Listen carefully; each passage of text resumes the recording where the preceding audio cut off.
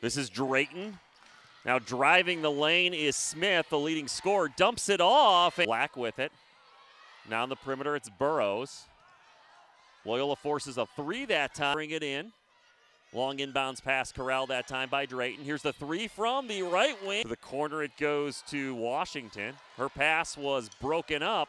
Now pushing the tempo is Black, and she laid it in with the right hand. This one right where they left off in their last two games. Good steal by Taylor Johnson for Loyola. Pass that time corralled by Williams. Now a three is good. Becca left-handed dribble, spin move in the lane.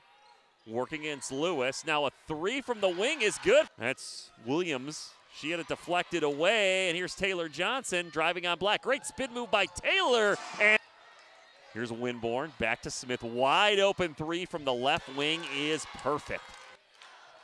Karopoulos on the left wing. Tiana strong move to the basket. Bang! The shot clock. Smith got her hands in there but couldn't corral it. Guard usually faster than the bigger player. Short jump. Ramblers were up there and looked suspicious for a minute with UAB with a three-point lead. That wasn't right. As team foul number 5 for Loyola. And a three that time. And then also Molly Crosby with 3 fouls. But Ryan Johnson back in as the little move underneath. Man-to-man defense here for UAB. 9 on the shot clock. Spin move that time by the freshman Washington. 7, the Blazers the lead. They're going down underneath to Smith, who left it for Webb, and she banked it in. Good pass that time by Janae. Not much hurry. 10-point lead, 6 minutes remaining. But they'll fire it up anyway, and Burrows can't block here for the Ramblers out of the officials' timeout.